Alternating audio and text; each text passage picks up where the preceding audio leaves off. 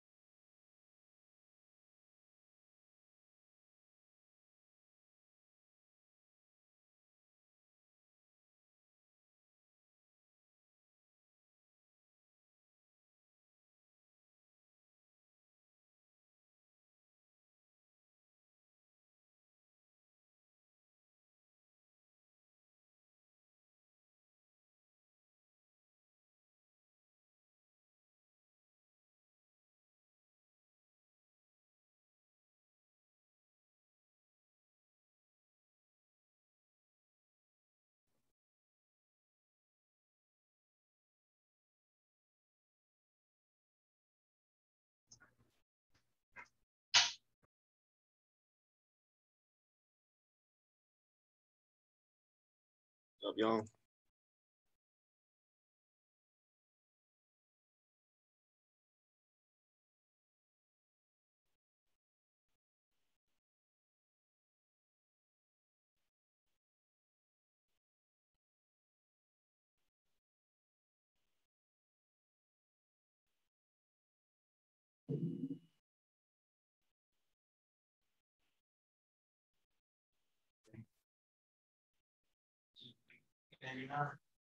The magazine. What, really good? Sure, better. No, like I thought it was like a picture of a magazine, like the spotlight. Yeah, for what? Yeah, I think it was. I see a picture of you also, right? That was a picture of me. Was there? Yeah. For what? I was number 3 essay in February in the company. Okay. There we go. Yeah. There we go. They gave me a plaque. Oh, that's right. It's on traffic. What's talking about? Yeah, Pat Vic texted me yesterday. He's been texting me. I call him. I told I called 2 days ago. I told my call him yesterday. Hey, good morning, guys. Morning, guys. Morning. Morning time. Quick mic check. This thing's working? Yes, sir. All right. Awesome. I don't know. My battery might die. If it does, I'll just switch the microphones over. But anyways, let's get down to business today. We don't have the 8:30 huddle with all the SGAs. They only wanted to do that during the month of July. So the SGA contest, just to let you guys know, it's a July and then October contest. So it's a 2-month contest. They take the top 4 teams from July and they move them to November for a championship. Well, they did that last year. I'm not exactly sure who's going to be moving in, but they'll announce that probably in the next week or two to let us know if we're still going to be competing with all of our team. And then the winning team in this whole competition gets a bunch of cash. So if that's our team, believe me, I'm not taking it and putting it in my pocket. We'll definitely use that for something fun. Maybe we could put it towards the Christmas party and do something nuts. make the Christmas party just out of control this year. You know, we'll hire like, I don't even know. We'll hire a performer to come. Okay, do something cool. So hopefully we're still in the tournament, still in the competition for the SGAs. But let's go over here to notes from the SGA meeting. So this week we met all the SGAs, and they're going to put a new slide into the presentation for Google reviews. So just to help with everything, get Google reviews. So when you're doing your PowerPoint presentation with the clients, they're going to give us a slide. If you want to use it, but we do not want to add any more time to the presentation. So he said, and everybody's like, yeah, definitely can't do that. So he said, find a way to tie it into the presentation, okay, to where you can maybe cut something out, or like I've been saying, what do you think? What do you think I'm going to say about Google reviews? Do it while you're filling out the application, while the client's just sitting there doing nothing, you know? And I remember when I was sitting at the place to get all my, remember I was homeless for a month and a half? Well, I had all my stuff in storage. I remember I had all my stuff in storage. And while I was sitting, the lady was like, this computer, it takes me a while to fill this out. You know what? While I'm filling this out, and she showed me, they had this like little like thing sitting next to their, I'll just use a book as an example, but it was like this like thing was just sitting there on a table. And it said like, rate us on Google or something like that. Give us a Google review. So she like took my attention. She's like, hey, and grabbed it. She's like, hey, can you, if you could go on here, and she said it right in front of me. She's like, wow, I'm filling this out, and just get that done, right? So, you know, anyways, they're going to put a slide into it, but don't take any more time. We don't want death by PowerPoint, is what they quoted there, right? All right. Keeping ourselves engaged into the recruiting process. We haven't used our RMS pool at all since we've been here. Like maybe a little bit, but I'd say barely at all. Does anybody know what RMS is even? This is the, see, some of us might not even know what it is, right? Some of us might have called. I think Mason, did you call RMS before? Mason called RMS. He knows. Matt James, you know what RMS is? Kinda, right? So the company gives us resources, you know, and they'll give us 200, 300 per MGA team. So we might get 1,000 a week of these things. These are resumes that have been generated through the company, and they give them to us for free, right? And then it's our job to call them, email them, and text to recruit. Those are the 3 vehicles up front that we can use to recruit people. Back in the day, if this was the 80s, we would be like, call them. And they go, what else can we do? Like, call them up. That was the answer. Or you know what you could do if this was the 80s, guys? We could go buy the white pages. You can go buy, it's a book. I don't know if you guys know what the white pages are, but it's a big, thick book, okay? And then you go to like you found like, I've been calling Frederick Johnson and he's not answering. So we could go into the white pages, find the J's, go down to the Johnsons, find the Frederick Johnson that matches the address or whatever, you know, or find the person's address and then maybe door knock them or something. I don't know. You know, I don't know what we would, I'm just trying to think like, if this was the 80s, what would we do? We have options now, which is cool. We have options in order to, you know, recruit people. Back in the day, there was no text to recruit. There was no texting. There was no emails, right? So don't forget about that stuff when you have A, a recruit, and B, a lead, okay? With recruiting, I feel completely comfortable contacting them through any of these social media outlets. Hey, Joe, we've been trying to connect with you because your resume got sent in to us and I came across you on, you know, this I won't even say anything. So I figured I'd reach out to you and see if you were still interested. I'll tell you what, that's a lot cheaper than taking that name, crossing off list, and going to buy a new name, because those names are expensive. Melissa's done lead generation. You know, it's not cheap by any means. It costs money, don't it?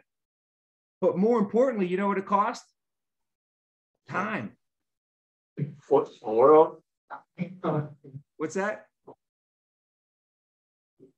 So Your face was glitching out. It was Yeah. it was like a robot first. Sorry. No, you're good. It just was funny.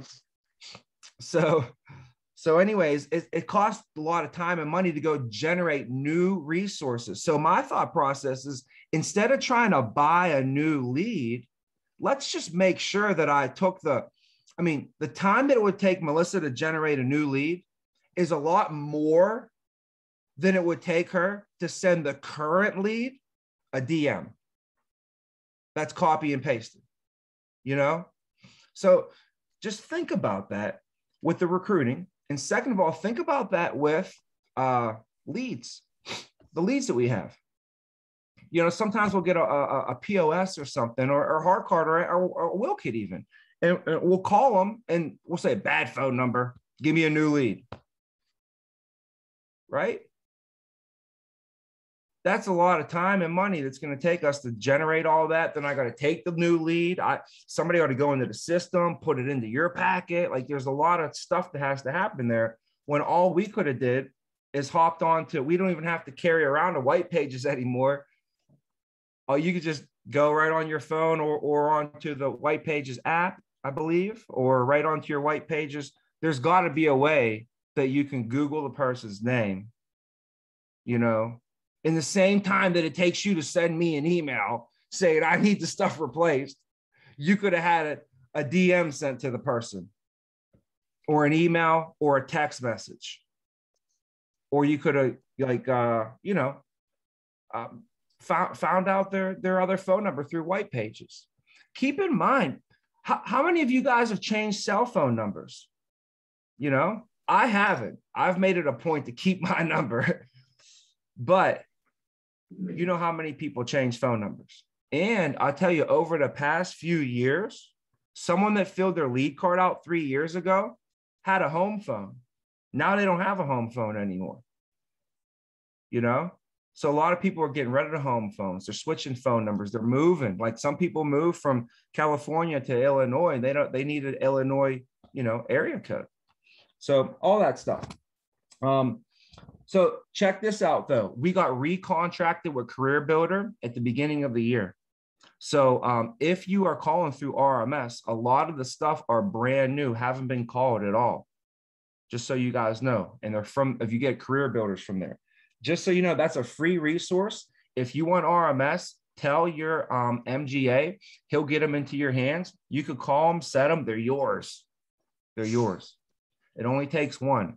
Imagine if you recruited just one geo. Imagine if you had one geo on your squad, I say, well, imagine if you just recruited me one day. Because I'm out there, guys. I'm out there. There is a hungry immigrant family person that will literally do anything, and they'll buy you a new pair of shoes every freaking week. They'll take you to lunch 5 times a week because they'll be so freaking appreciative that you called their phone number. There's people out there like that. There's people that are so appreciative. They're so appreciative, like so appreciative. There's people out there like that, I'm telling you, and they won't make no excuses at all because they already know what it's about. And it takes one of them, just one, I'm not saying that was me, but it was me. That was me. I just needed the opportunity. I just needed someone to sit down with me and just show me the numbers. That's what I do on a weekly basis. Every Tuesday at 11 a.m., I sit down with all the new people in the agency and I go over the career opportunity with them. I go over with them the numbers, and I sit there and they can ask me all the questions that they want. And I keep it 100% real with them, So every Tuesday at 11, if you have any new people that want to be in leadership, like I said, I just spent tons of time this week. Last week, it was with Ben's personal.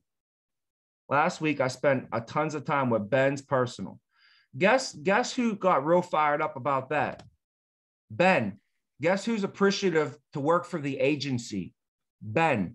Man, this agency is great. I bring my personals in. The SGA spends time with them for a freaking 45 minutes, one-on-one. I have time in my schedule every week to do that with your people, for you. Do you think your people are going to quit or stay? Be more successful or less successful, Marissa? What do you think is going to happen if they spend 45 minutes with me? More or less? Way more. Why, you know what I'm saying? Take advantage of that.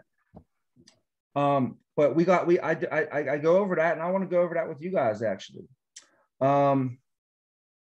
Any questions with RMS? Anything that you guys have, any questions before I move on with this? No? Training on how to use RMS, okay? The company is going to do a training for us on how to use RMS on the back end. So we're going to be able to pull our system. And if you tell me that you're like, Tommy, I've been really getting with these retail people because I used to do retail. And if you put me in front of anybody in retail, I'll be able to recruit them. I will go in there and I'll find all the retails. We'll type in the keywords. They're going to teach us how to do that. Boom, we'll get you all. Who's the bartenders? Who's the servers? Who's the waiters, waitresses? I'll get valet. Boom. You want the valet case? I'll get you the valet. Me and Casey used to run Crusader Valet in the South Side for a long time. I used to be a waiter. I was horrible at it. Just a quick story. I was horrible at being a waiter. I would mess everything up all the time. And so the owner of the restaurant came up to me and he was like, hey, Tommy. He's like, you know, I got these valet guys. They're not very sharp. You know, I got to pay them all kind of money. He's like, would you want to maybe take over doing the valet? And he went to Canavan. So that's why he liked me, because he played football at Canavan Catholic High School, where I went to high school. And so that's why he hired me in the first place. And then he's like, why don't you call Crusader Valet? Because we were the Canavan Crusaders, right? So then I'm like, all right, we'll call Crusader Valet. And I ended up calling Casey and my buddy Q.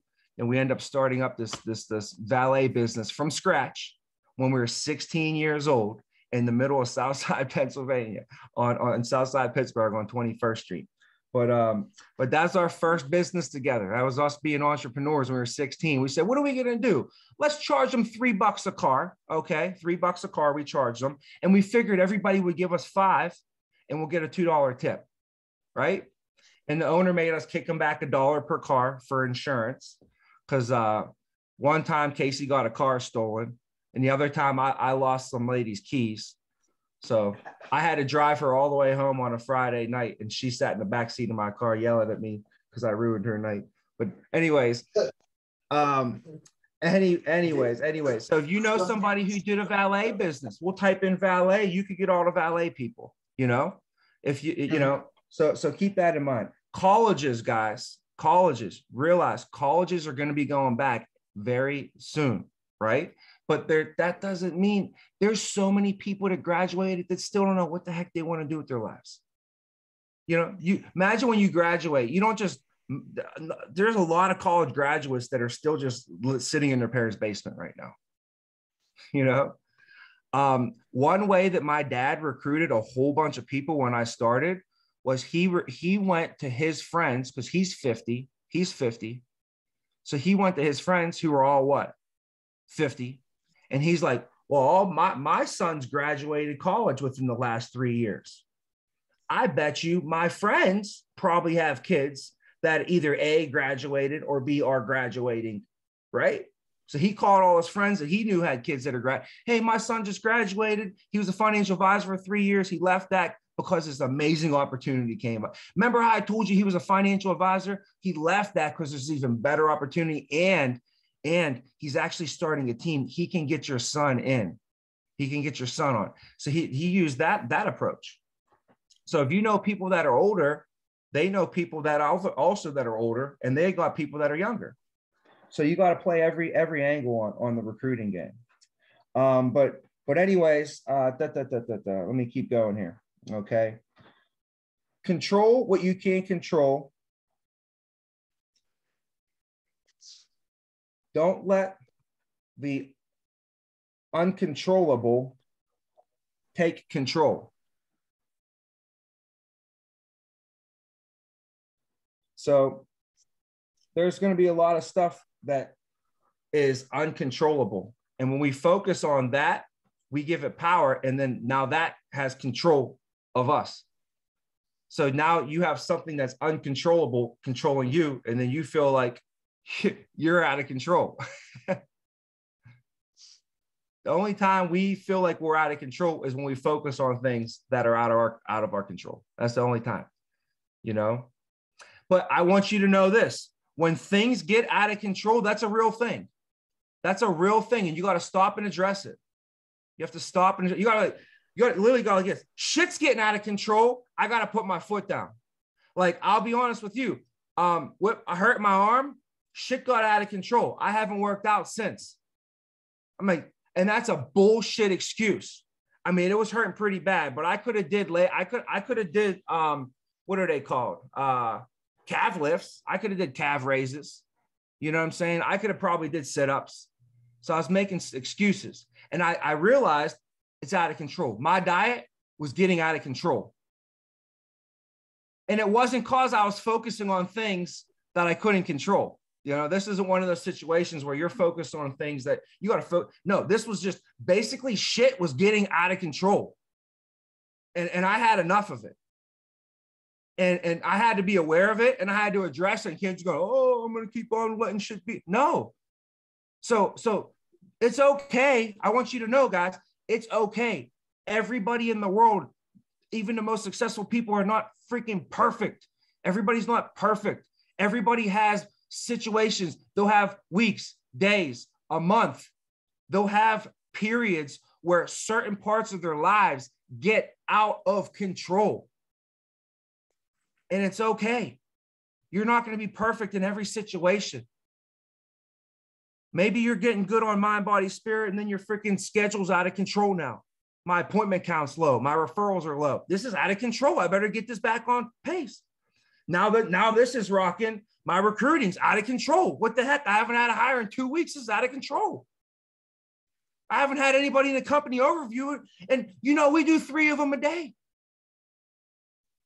Right? So you should be like, dude, I need one in every day. So like, what's today? Thursday. We had 3 on Monday, 3 on Tuesday, 3 on Wednesday, 3 on Thursday.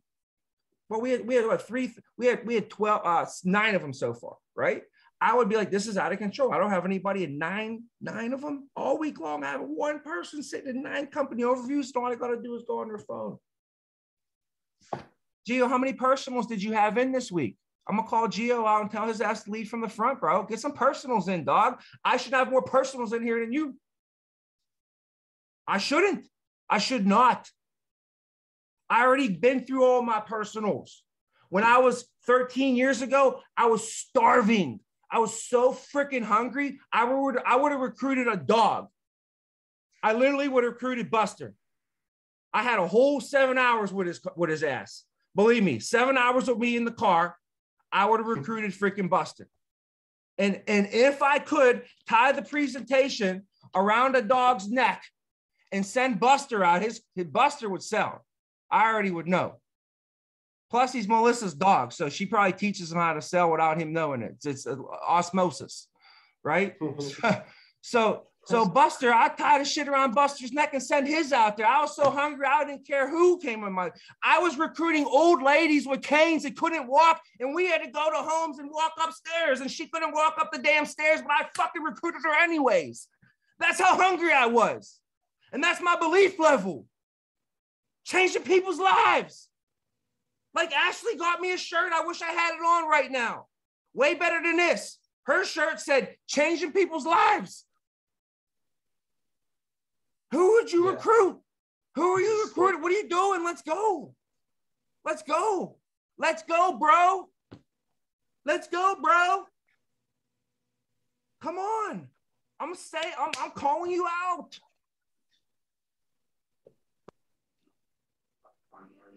Since I lived in this house for the past 3 months, I got 3 personal recruits, and all they did is knock on my door. 3. My dad got a personal recruit the first day we moved into my house. True story. We're in my house. My dad's like, you got this Control4 system, you got all these TVs, you got this sound system, none of it works. He's like, who should I call? I'm like, I don't know. He's like, I'm going to call the real estate agent. He called the real estate agent who was right up the street. Real estate agent said, I don't know, call this guy Gary Singer. It was a Sunday. It was a Sunday. He called Gary Singer on a Sunday. Gary Singer says, I'll come over today. He came over to my house on a Sunday. People are hungry. You think if he had full belly syndrome, my dude will be coming over on a Sunday? He likes to help people, but I don't think he likes to help people that much. It's a sound system. It ain't a doctor like, hey, doc, I need you. My son's sick. Okay. It was my sound system. He comes over on a Sunday. Why? He wants money because he's hungry. So Gary comes over. My dad's talking to him, right? Before he leaves, recruited him. Gary Singer's in the pipeline.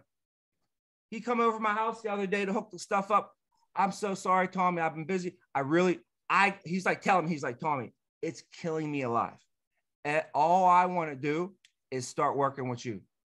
And every time I come to your meetings are great. Money meetings are great. I get more. So I'm telling you, like, how's my dad get more personal recruits than y'all? You know, come on. Make it a purpose. Send the DMs. Are we sending 10 DMs a week or are we making excuses? I just got to tell you guys this. I got tons of notes to go over, but I'll just tell you this now, okay? I think, like, you get it. I think we get it, but people get it to certain levels, degrees. Geo, I just got to say, like, I just noticed that Geo gets it better than others when it comes to this. Not perfect by any means, you know. Nobody is. But you got to get this, okay? I want you to really get this. Some of us, I hope we get this, okay? There's areas we need to execute in. Okay, we need to execute. You're either going to make the tackle or you're going to not make the tackle. You got to execute the tackle.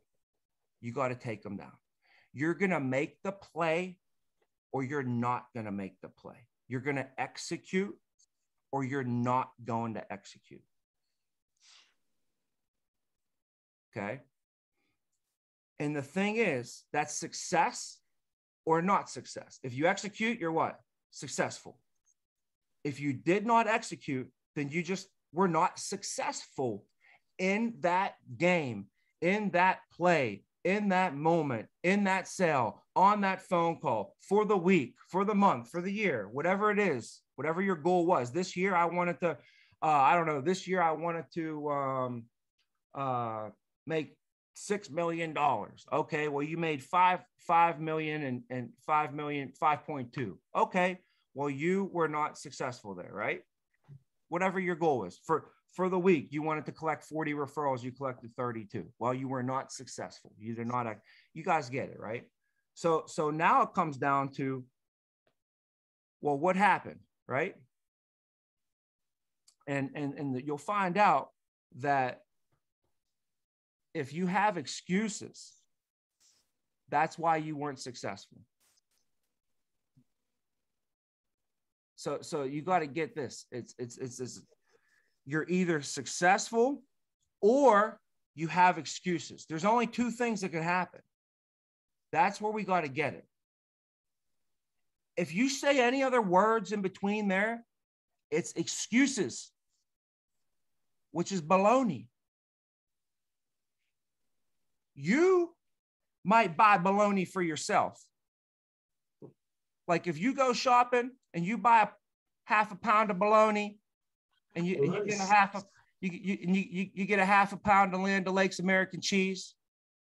Okay. We're talking. Come on. Then you go get some. Hopefully you get Hellman's and not Miracle Whip. I'm a Hellman's guy. I'm not a Miracle Whip guy.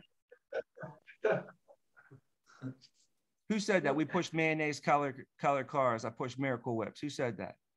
Kanye West. Kanye West. Pusha T or Kanye West? I think they're on the same track. Kanye West. Okay, that was Kanye, right? But you know, that's the only Miracle Whip I'll have if I get the all white Rolls Royce. But but you know, that's baloney. You might buy baloney, but don't try and sell me baloney because I don't buy it. You know what I mean? It might sound good to you. It sounds good when you're saying it. It does. Oh, but I'm from a new city. Oh, but my mom used to take care of me and now I got to cook my own noodles. Oh, but my boyfriend broke up with me. That might sound good, but when you go to the bank to cash your check, it's not going to buy you anything. That's the harsh reality. And some of us are acting like kids. We need to grow up.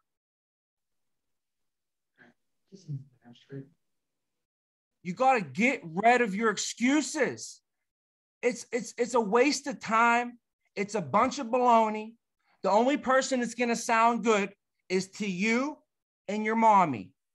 That's the only person the excuses sound good to. I swear, call your mom up and tell her that shit. And she's like, oh, you're right. I feel bad for you. It makes sense. I completely understand. Sure. Yeah. Regardless, you didn't get the job done. I don't know who you're trying to sound good for. You didn't get the job done. Does this make sense? I'm not trying to be harsh or anywhere. I'm just trying to like make you, because I want you guys to realize you're going to be coaching up people that are not they're not 1%ers. And we're trying to get them there. And this is a huge part of being a 1%er, man. Huge part. Because 1%ers execute. But the problem is you'll never even get close to the execution line and you'll still be hanging out over in excuse land. It's a different language. Like I had to like harshly tell some people before, like the guy, like, I don't understand what you're saying to me right now. I don't understand what you're saying to me. And maybe I could pull up the translator app because when I was in Italy, I didn't understand what they were saying to me either.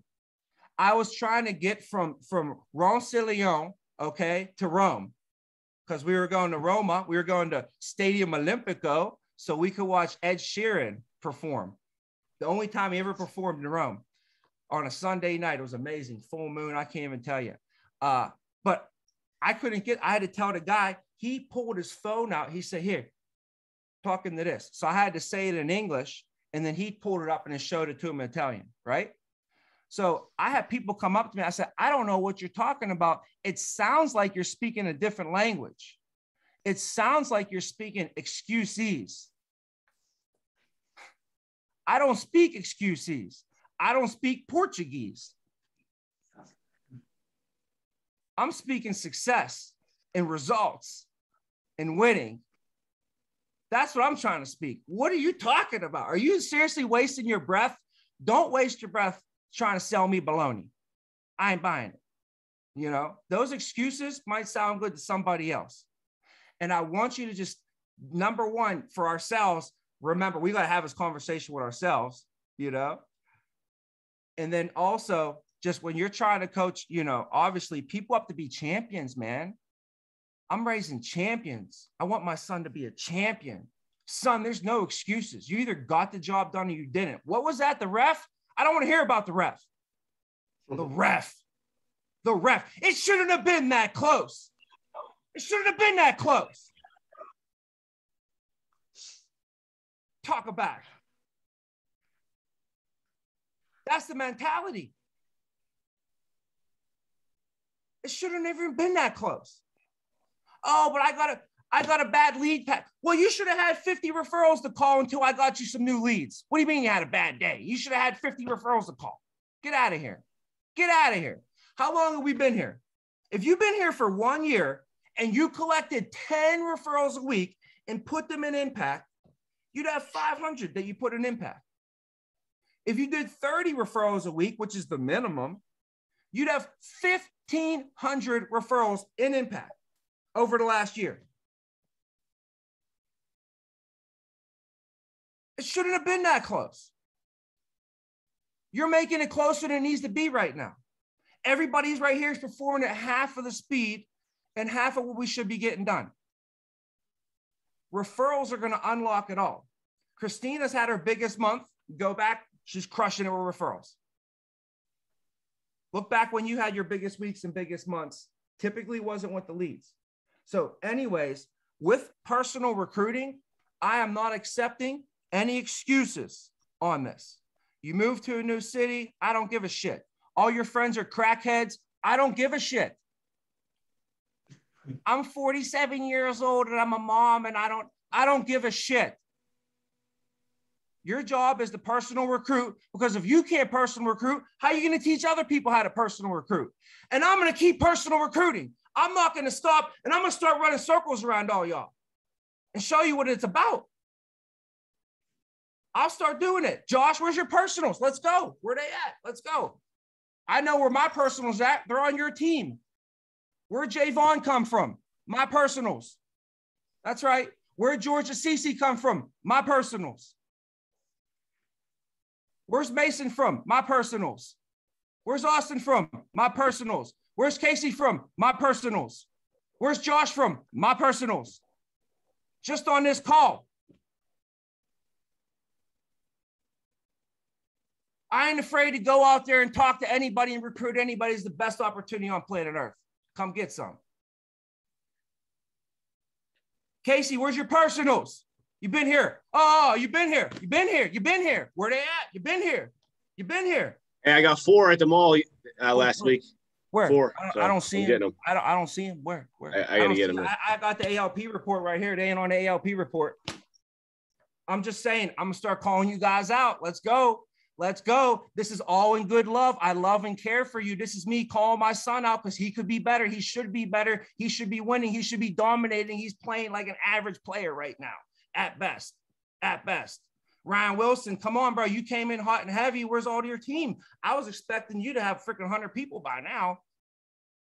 And sorry that I expect the best from my people. Sorry that I expect the absolute best in greatness. I'm sorry. Oh, it's too much pressure. Too much. Well, I expect greatness. My son can't be like, oh, my dad puts all. I don't put tons of pressure on him. I just expect greatness from him. That's it. I'm not putting tons of pressure on you, bro. I expect excellence and I expect greatness. That's what I expect. I expect you to not quit. I expect you to show up every day. You're not allowed to miss a day. Like my son was throwing up yesterday. I was trying to drag him to football practice. My mom and my wife are yelling at me. Tommy, he laid on the floor. He couldn't move. I said, all right, you're going to stay home. But guess who went to football practice? Me. And guess where all the coaches were like, why are you here? Like, I told you I was going to coach. Just because my son's not going to be here don't mean I'm not going to show up and not coach the team. I was talking to players, coaches, my one, the parents afterwards. The parent was, she was like, it was this Tommy's friend's Wolfie, her mom. She was like, she's like, where's Tommy? I was like, he wasn't feeling good. She's like, then you came to practice today? I'm like, yeah, I told him I'd coach. You know, I'm still going to show up just because my son ain't here. I'm still going to show up. I committed to something. You know what I mean? That's what we do. When we commit to something, we commit to something, you know, like this is marriage. This is a marriage for me. You know, I got married into AIL and then I got married into my wife. That's it, you know? So let me hit on some notes here. Okay. And does everybody know the personal recruiting script? I don't even want to waste time going over that. Right. Everybody should know that. That works. I'm telling you, I could go over it right now. It works. I promise you. I just did it 3 times. Works every time. Some of you guys probably met Austin. That's one of my personal recruits. Came in, superstar stud. right? He was in the office yesterday. He brought 5 people with him, 4 or 5. How many people did he bring with him? 4. He brought 4 people with him, right? So I got my personal recruit already bringing in more personal recruits to the office, right? Got a team of 5 built. How many of you got a team of 5 right now? How many of you got a team of 5? I just built a team of 5 right there, like that, by opening my mouth, by saying words. Wasn't hard.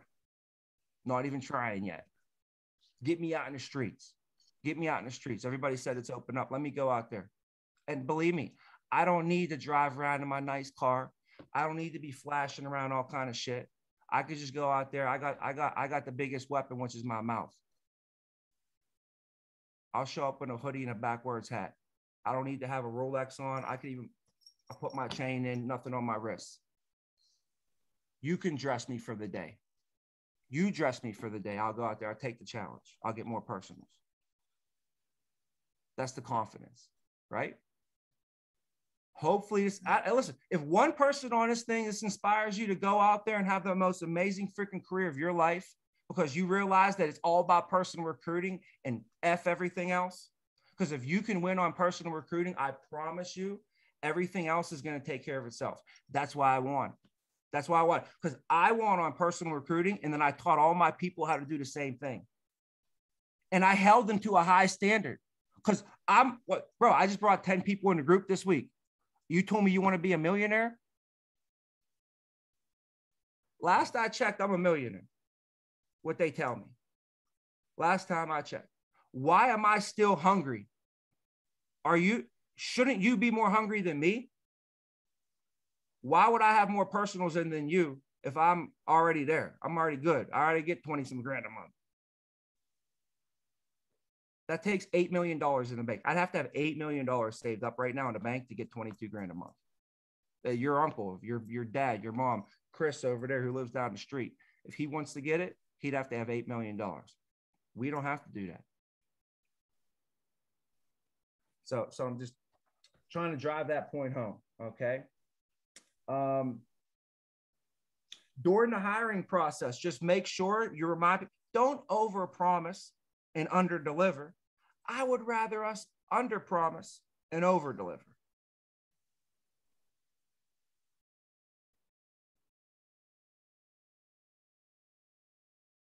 So I always try and underpromise. I always try.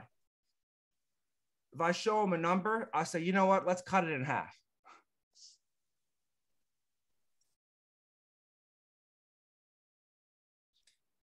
So here's what we got to do. It's a process of hiring. So we have to master hiring, have to master the hiring process. Number one, you have to have resources and recruits to put into the process. Typically, you would vet them a little bit. You would do a first interview with them if possible. So you would talk to them over the phone, at least screen them a little bit, right? Pump them up, get them excited, let them know that they're going to be meeting with the state director. And he doesn't just meet with anybody, right? So, I'm going to invite you to meet with the state director, all right? But make sure you pay attention, make sure you take notes, all right? And all that. And then afterwards, there's a questionnaire. You just prep them up. You're going to get a better result if you talk to them first.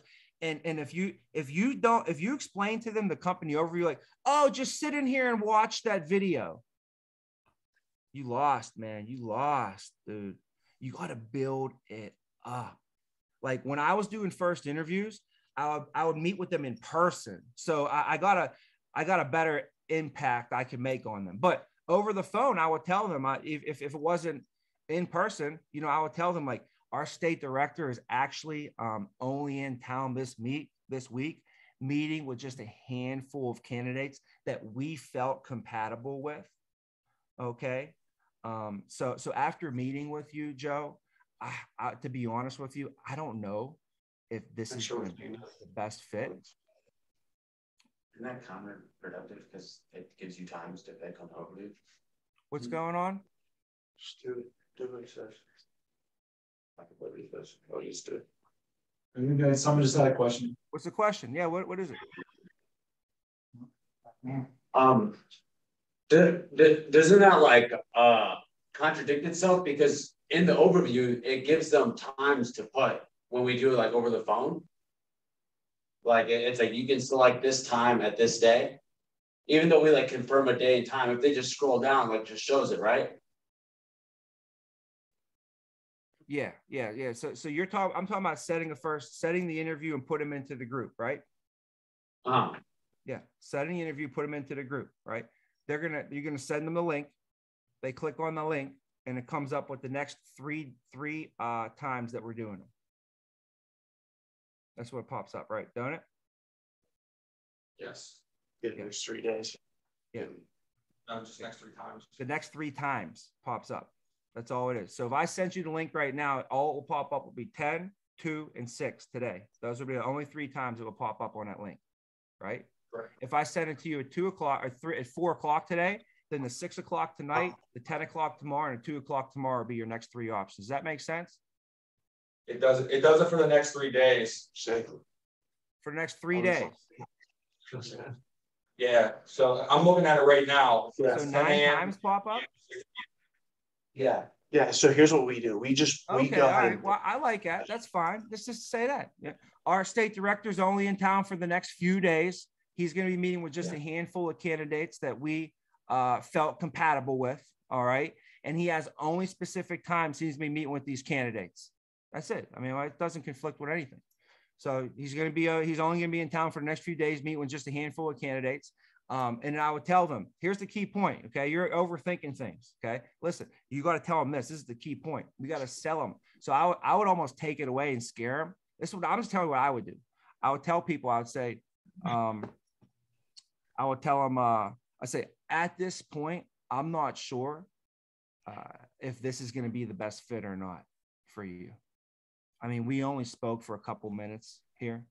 But what I do think is if we spend a little bit more time together, then I feel like you're going to know, and we're going to know more of whether or not it does make sense for us to move forward. So I caught you on a great time because our state director is actually in town this week, and he's going to be meeting with a handful of candidates that we did feel compatible with.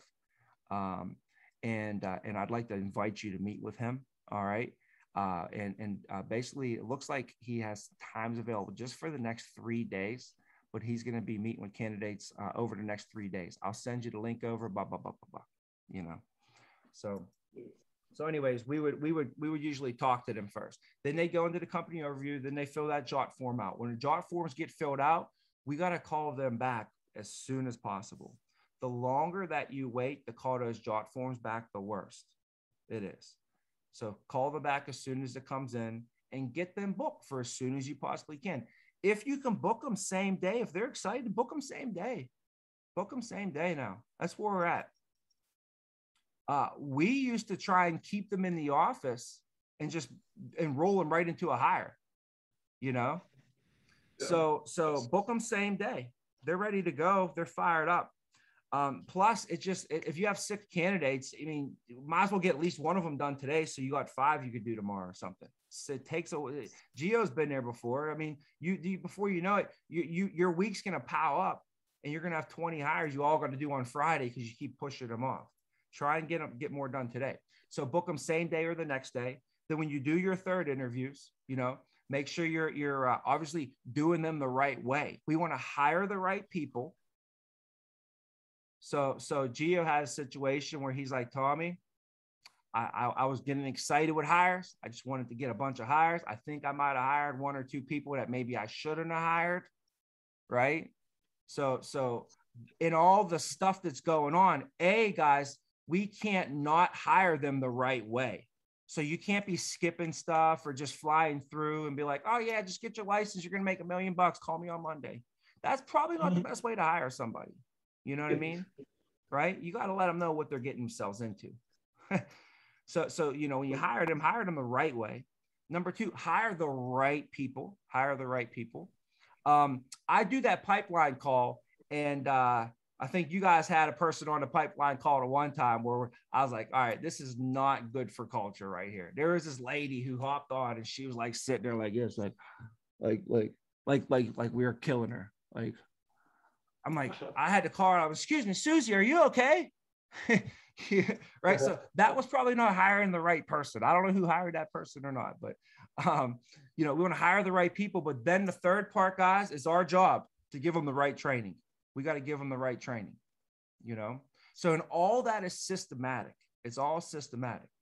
But from the hire until getting them into training is a very big process that cannot be underestimated. Number one, if you're an SA or you're a GA and you're not doing anything pipeline management right now, and your MGA is doing all the pipeline management, you better give them some praise. It's a lot of work. It's a lot of work to manage the entire pipeline. It's a lot of work.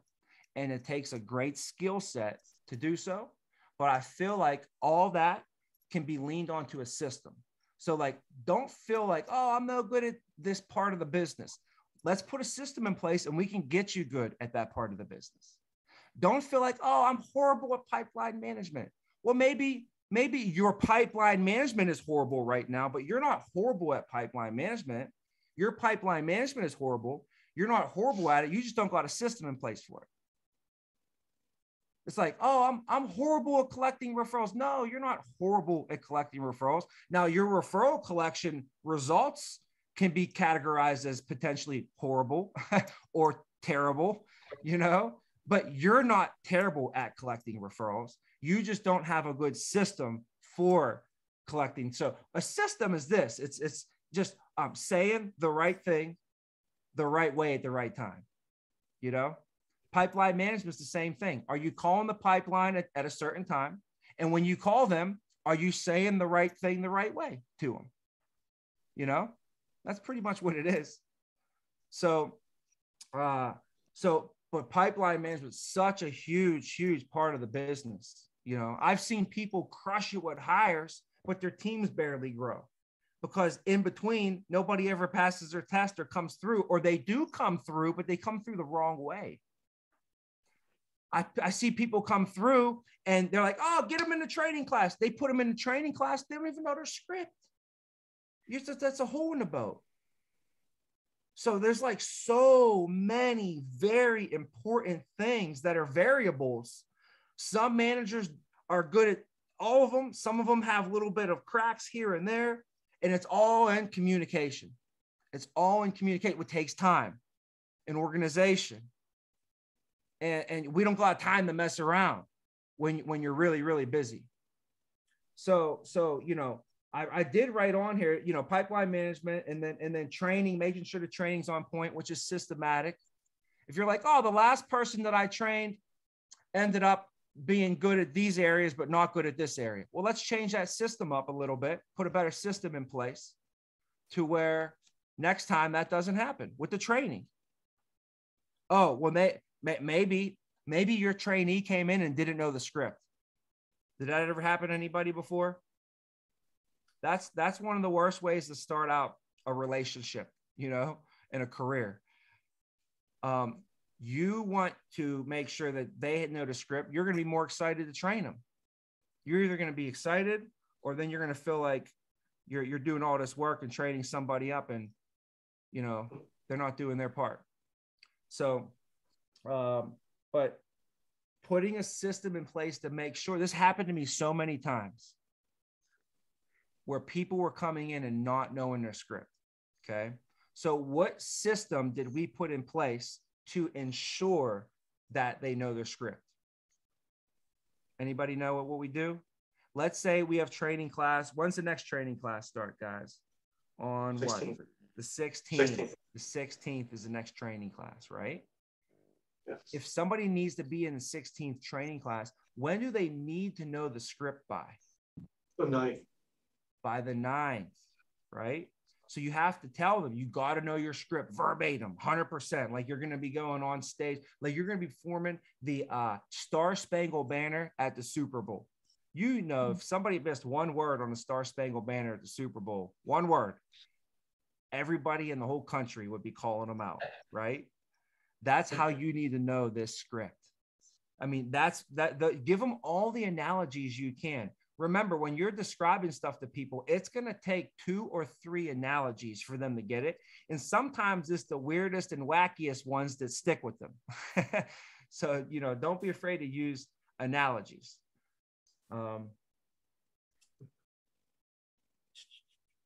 So the script, though, making sure you know that. Completing the training process, okay, and completing the release process, which I hate saying that word, okay, don't say release, okay, but becoming an agent and then completing what does it mean to complete the training process? You want to know what the company just adopted? In order to complete the training process, you have to give 100 presentations. You haven't completed the training process until you've given 100 presentations. Wonder where they got that from. They had me on these calls and I kept preaching it. Three different calls. I told everybody about it. So David's often gone with it from us, guys.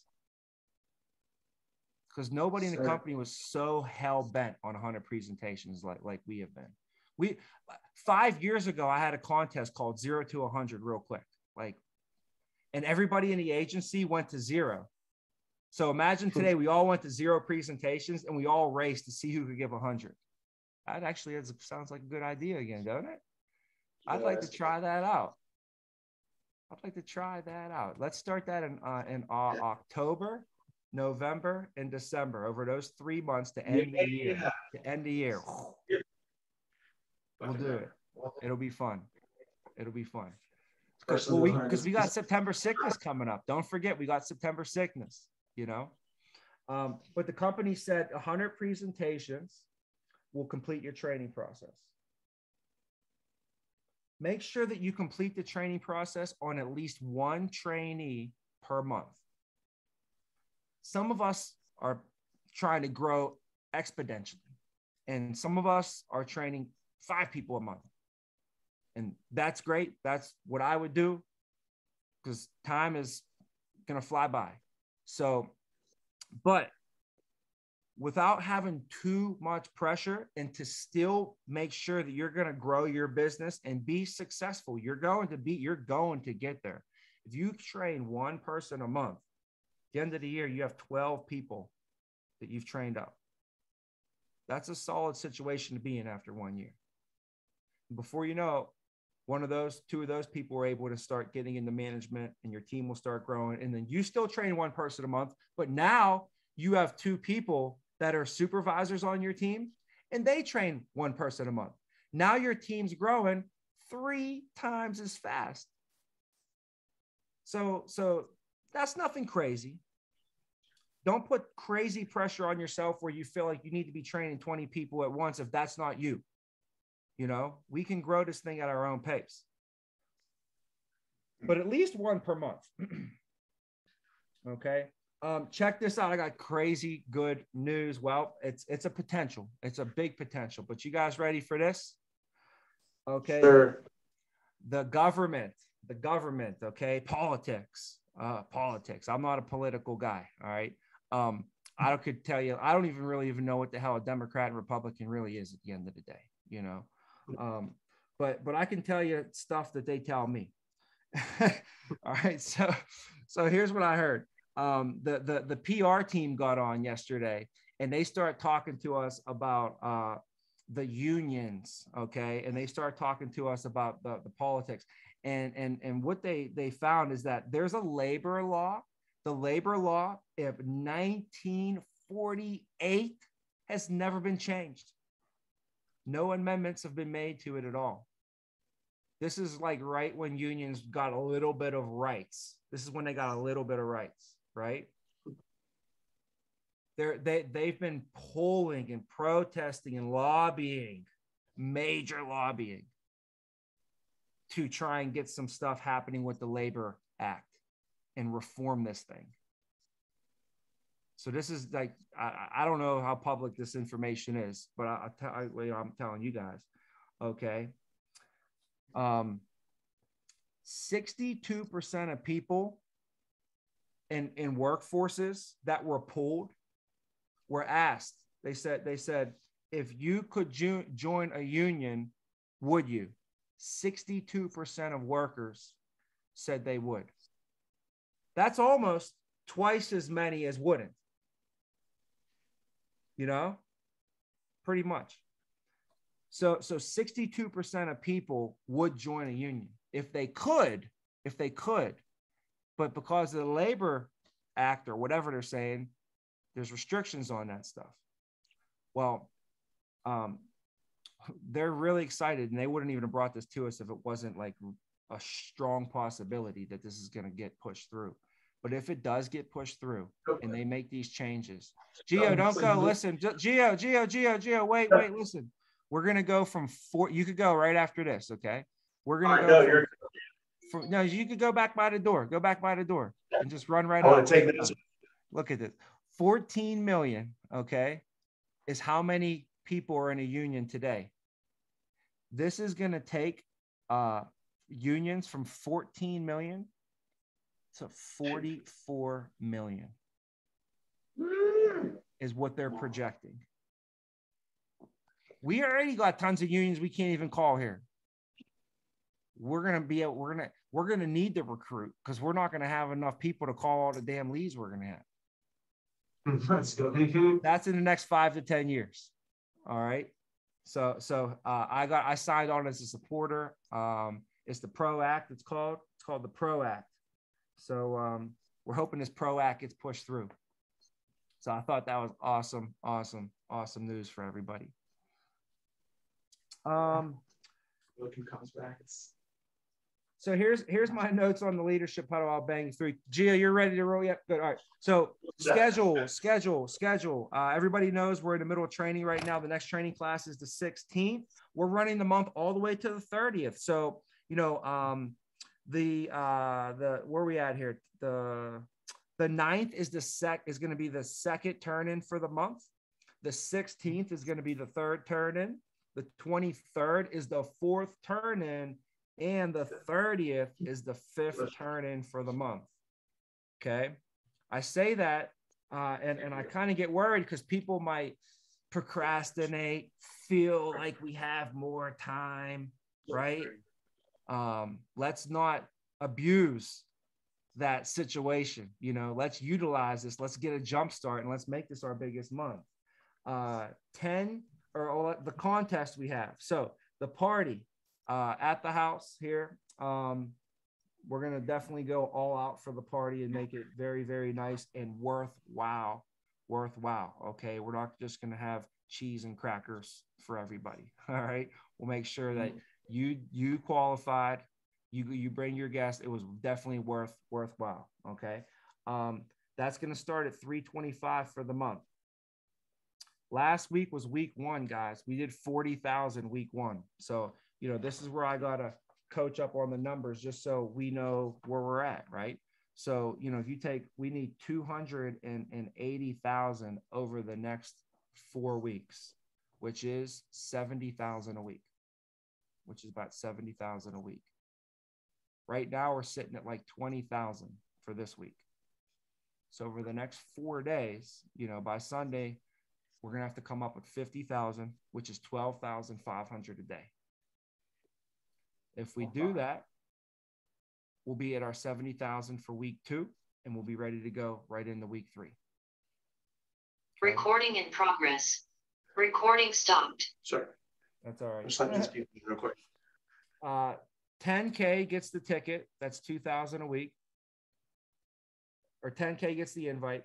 6K is going to get tickets for the ticket pool, right? And the ticket pool is going to start at 300,000 for the month. The number 1 person for the month gets $1,000 guaranteed. And then we're going to be doing ticket pools for the additional money. When the agency gets up to 400,000, we'll be able to give away $10,000 in ticket pools. So the real goal is 400,000. Which would be basically like 90,000 a week for the next 4 weeks. So really the goal should be 90,000 for the next 4 weeks, and the commitment could be 70,000 for the next 4 weeks as the agency. Okay. Don't forget about lunch with Natalie and Fred on the 16th. Week 1, the results were out. I could even pull them up for us. But it's the top in recruits, the top in-home personal recruits, and the top in DM recruits, personal recruits from direct messaging. So are we sending 10 DMs a day like the president said? Just remember, the president flew all the way here and he could have told us anything, right? There's got to be something to it. He said 10 DMs a day. Okay. So make sure we're sending our 10 DMs a day. We should be able to get 1 hire a week off of that, is what they're saying.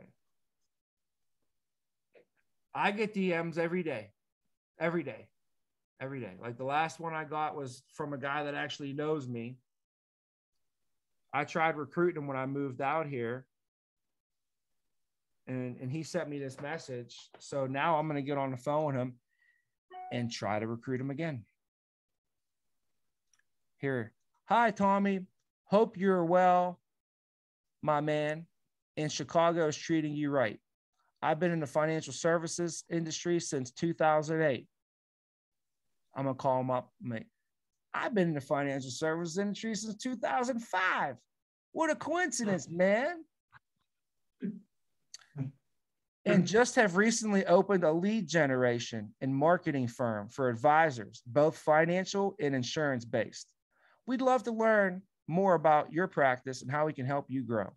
With over 20 years of experience in financial services, we may know something you don't. Check out our website and schedule a demo to receive a discount on your first round of leads. You know how many people send me messages to buy leads off them? There's so many. I would buy them if they were any good. We've tried to buy leads from everybody. I've tried it. I promise you.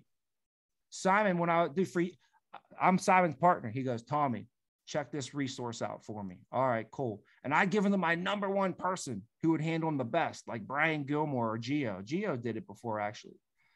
Right? I think we tried some out with Geo before. Yep. All kind of wacky situations. I can't even go into them. But this is another one. I'm going to hear this guy out. I'm going to hear him out, but only so that he can empty his tank so that he can hear me out. You know what I'm saying? Like you want to tell somebody something, but you know that they just got to tell you something, right? So don't tell them something. Let them tell you something and let them empty all their tank out. And when they're empty, then you can fill it up with your stuff, right? Same thing with clients. Yes. Same thing with clients. We're sitting here trying to rebuttal them when you got to let them empty their tank first. You're trying to tell them shit. They didn't even finish telling you what they wanted to tell you. So you think they're going to listen to what you're going to tell them? They're literally sitting there waiting for you to stop talking so they could talk. They're not even listening to you. Yeah. Do you ever, everybody here knows those people. There's people that's the only way they are. There's certain people that certain people that that's like the only way they are. Like that when you talk to them, they're literally not listening to you. This person is literally just waiting for me to stop talking so they can tell me whatever the heck they want to tell me about the cheese sandwich they had today. Like whatever nonsense they want to tell me, how they got cut off, right? So that's what it is with the clients. Teach your agents that as well. But what recruiting this guy, that's my process. I'm just giving you my game plan on how I'm going to get this guy who DM'd me, and I'm going to flip it on him, right? You want to DM me, huh? See what you got, right? These people want to DM you. You should flip it on them and get them, And then we should be DMing people, because if he wants to DM me with some bologna, I'd rather DM people with some steak. Some filet mignon. You know what I'm saying? People are DMing bologna all over the place. We got some filet mignon. Let's start flipping that around the internet a little bit. You know what I mean? Prime, what is that? Prime USDA certified?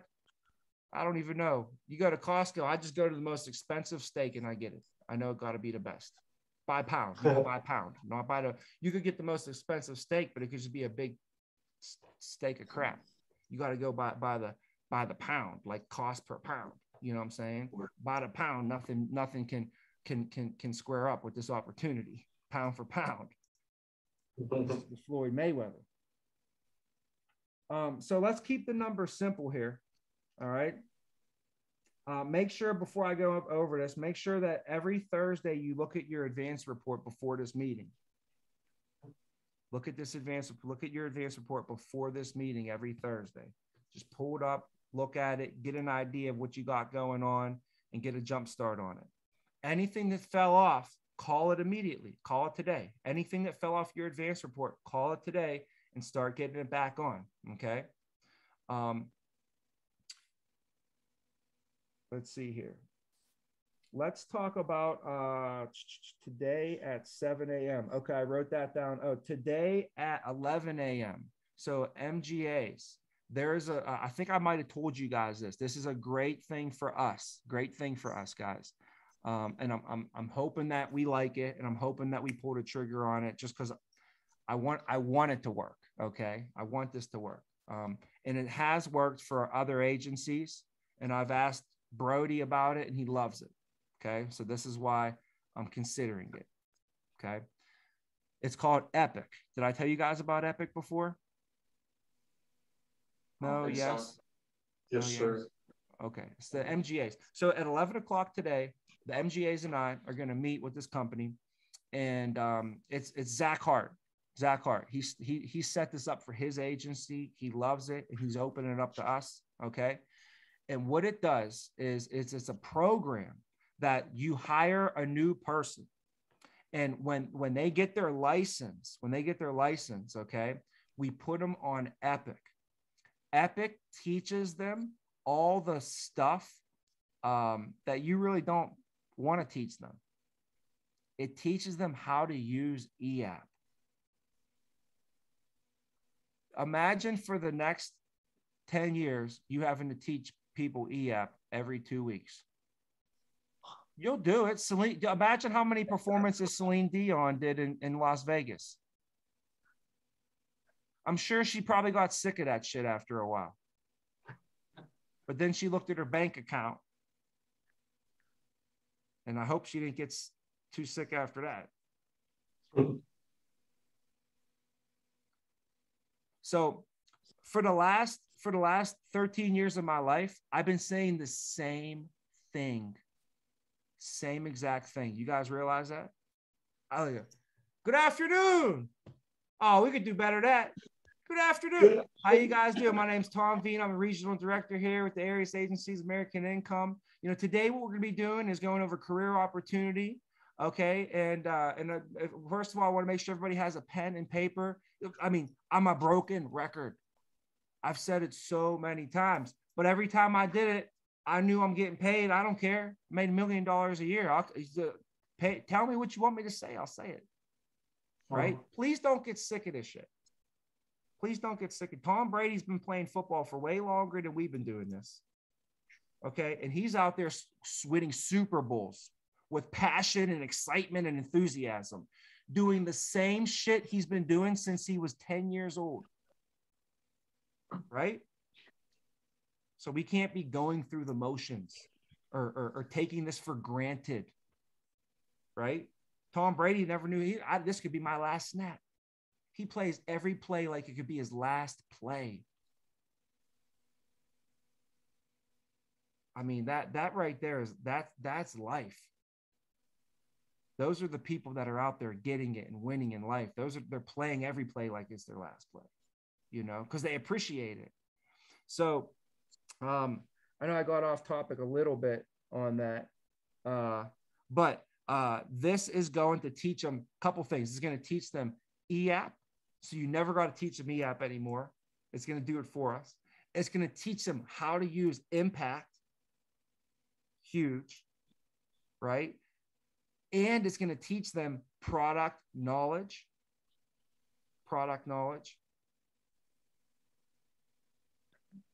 And there's some scripts in there, I believe. No, actually, there's no scripts in there. We can put scripts in there. So if we have scripts that we want them to know, we could put them into this thing as well. And it'll be branded with our agency logo on them, so that they'll think it's ours. They'll think it's like a proprietary thing. So it won't be like Epic or anything, which is nice. So we're gonna meet with them today and figure all that out. I think it'll be worth it. You know, if it saves you guys some time, huge, right? So that's something we're gonna do at 11 today.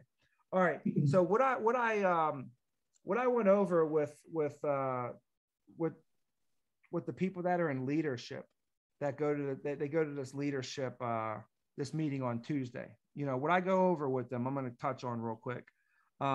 Keep in mind, next Sunday, which is coming up here Sunday night, some of us are going to be leaving and going to LDS.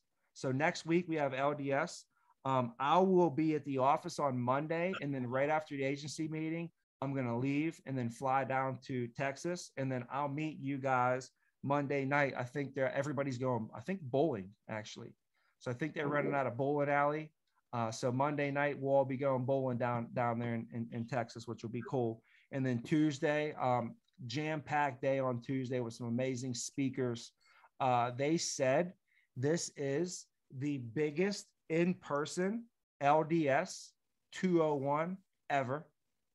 On top of that, they said it is the best lineup of speakers that they've ever had for this conference. So, so I'm excited. LB's going to be down there as well, so we'll be able to kick it with him, and you know, you'll be able to just. It's going to be a great trip. I know we're going to come back better than when we left. They have me closing it down, pretty much. I'm going to close it down on Tuesday.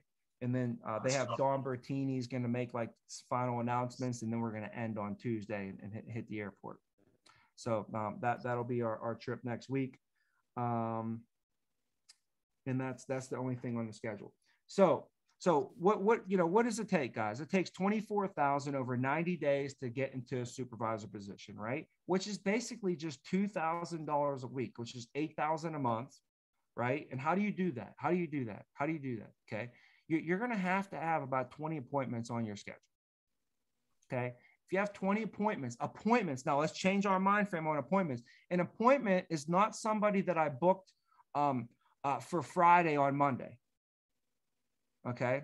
If I on Monday, they can't meet with me on Tuesday, and they can't meet with me Monday night, and they can't meet with me Wednesday or Thursday, and I book them for Friday, that is not a set appointment. Okay. On Thursday, when my manager calls them and confirms that they're going to be there on Friday, that's a set appointment. So I think some of us are just falsely getting excited. You know, we're getting a false sense of accomplishment or excitement or false expectations, and we're being let down because we think we set 20 this week. But we set 20 and only 15 confirmed, you know? So let's go to real numbers on that. And the way you can change this now is you want to score, let's call it points. You want to score 20 points a week.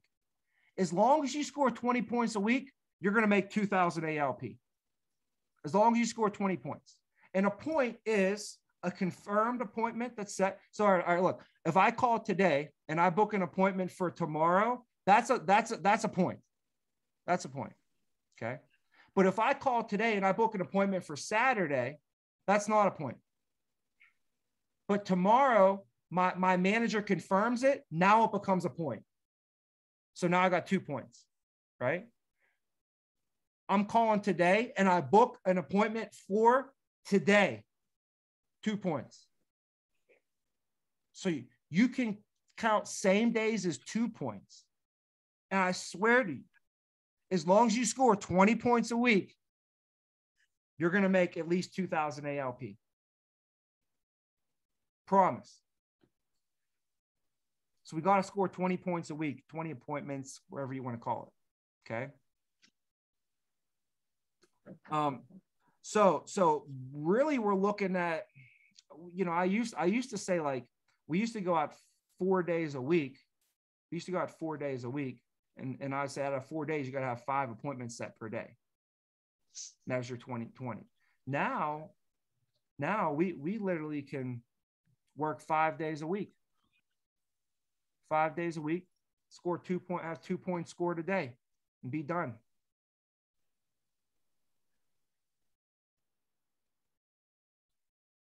So, because they're going to show.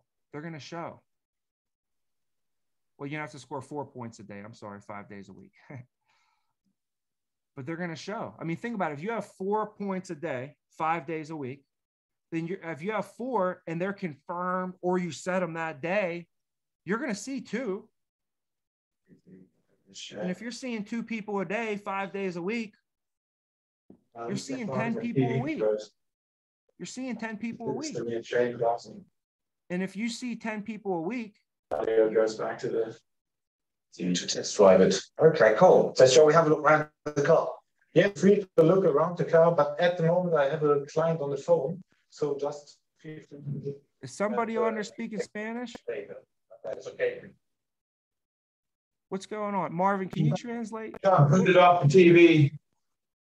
There we go. We got you back on now. Is that what you guys do when I that talk? what you guys do when I talk? Have your meetings?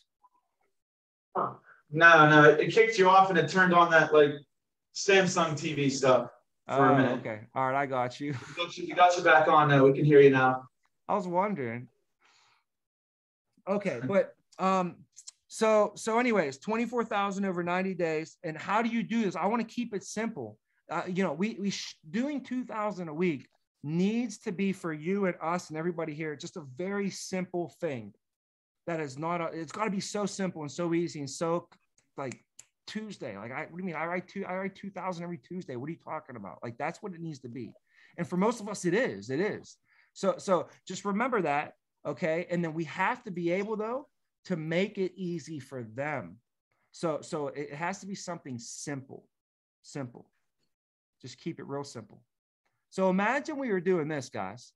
Imagine we were calling on Monday for Tuesday, Wednesday, and Thursday for Friday, Saturday. Okay. Do you think that you can get 5 appointments set for Tuesday? Like if I had to ask you like, hey, Marvin, man, can you set 5 appointments for Tuesday?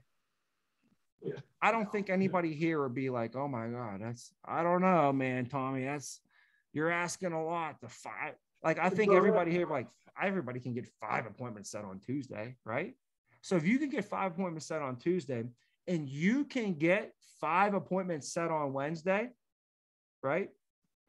Now, that's the first thing. Now let me tell you this. You're here for a month, 2 months, 6 months, don't matter. And I say, Pat, hey, Pat, I got this new person. His name is Mason, okay?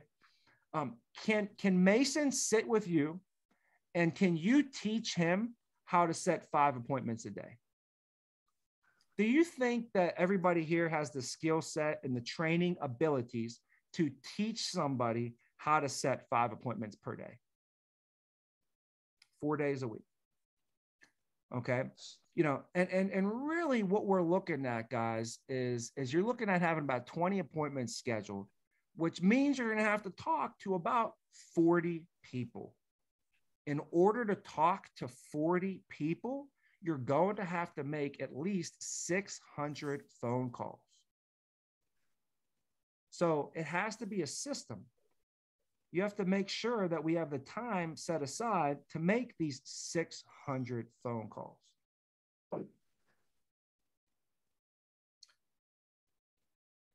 So you can do it to where you do 150 on Monday, 150 on Thursday, and then 100 on Tuesday, Wednesday, and Friday.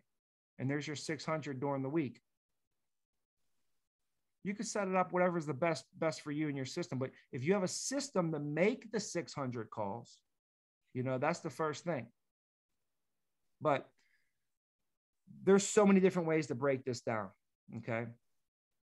But teaching somebody how to write 2,000 a week should be pretty basic, leaning on the system of just getting 5 set per day, 4 days a week. Just getting 4 set per day, 5 days a week, scoring 4. So try and keep it simple, nothing crazy. And guess what? If you can teach somebody how to do that, number one, if you can do it yourself, then you can teach somebody how to do it. And if you could teach somebody how to do that, then you just taught somebody how to do 2,000. And as you taught somebody to do 2,000 a week, you taught them how to do 8,000 a month. It's just a consistency now. And if you can teach them how to do the 8,000 a month, then you taught them how to do 24,000 over 90 days, right? Sure. And here's the thing is, you're a supervisor, right? So you know how to become a supervisor because you just did it. You just became a supervisor, right? So you should be able to teach them how to become a supervisor. And then when they become supervisors, then they go on the same exact path that you were just on. And they're teaching their people how to do the same thing. And you just taught them how to do it. So it works great. A supervisor is someone with a team of about 1 to 5 people. 1 to 5 people. Okay. The supervisor will make will make $75,000 to $100,000 a year. Now, if you're a supervisor with 5 people and each person does 2,000, what does your team do? 10,000. Okay.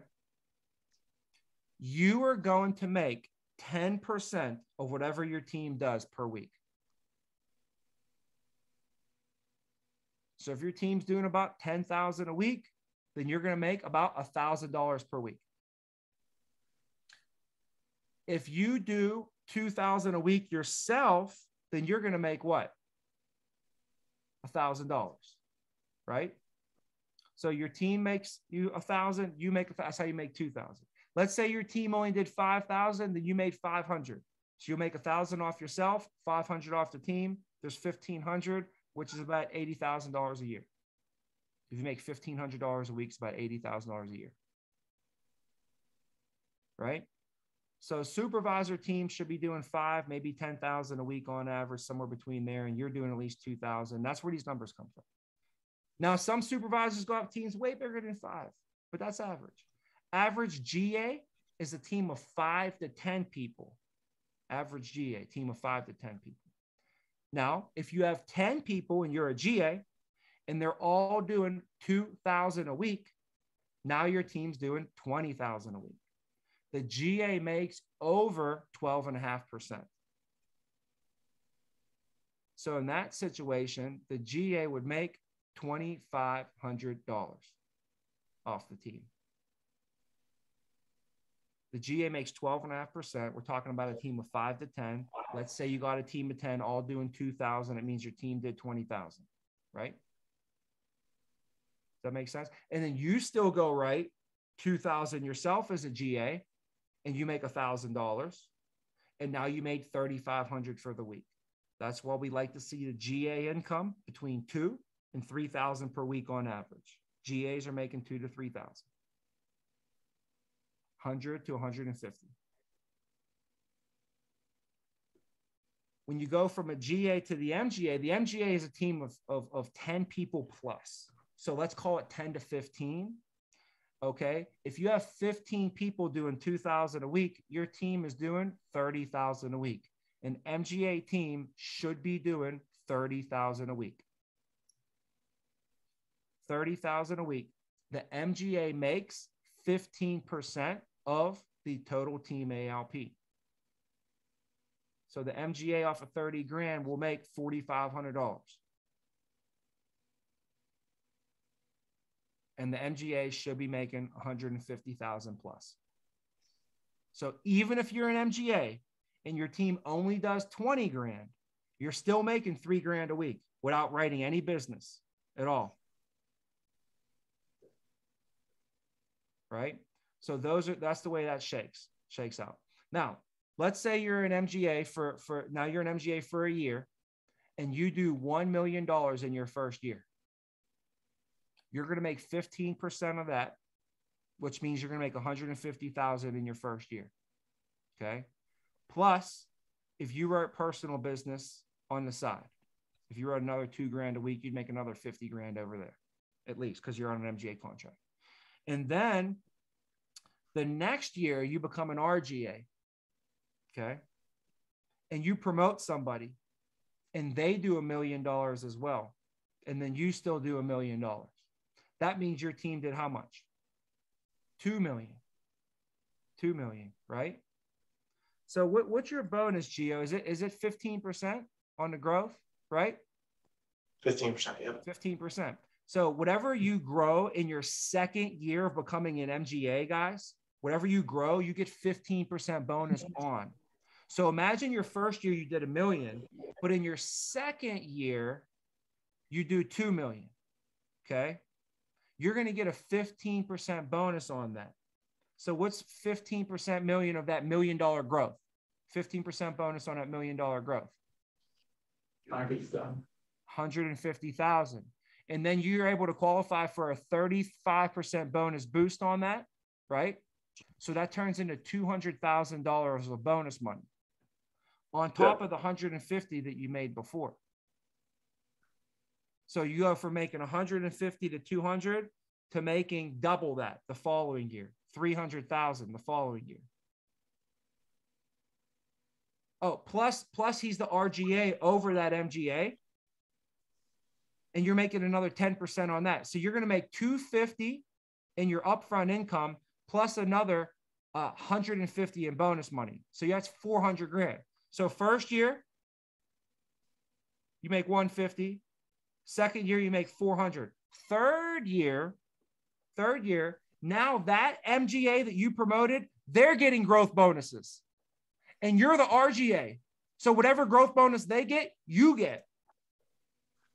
So take another 150 on top of that. And if he grows by another, if he goes from 1 to 2, and if he goes from 2 to 3,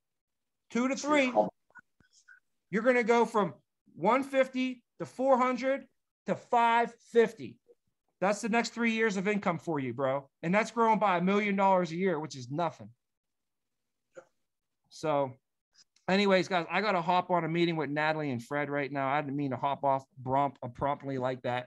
But I wanted to get into this, and I'll keep going over this with us because I want us to get into these numbers a little bit, start seeing the vision, because we got to start making this vision a reality quicker, sooner, and start getting you guys there, man. This money is sitting out there. There's people just cashing in, raking it in left and right. But don't forget, nothing happens without us selling some life insurance. That's the first thing that we got to do. We got to be beast at selling life insurance, and everything else takes care of itself. But we don't even got to sell life insurance because that shit sells itself, right? Yes, especially right now. Let's go. Yes, Come it on, does. come on. Let's go get Thanks, it. I brother. appreciate you. If you need anything, I'm right here. All right. I'll see you guys later. Appreciate it.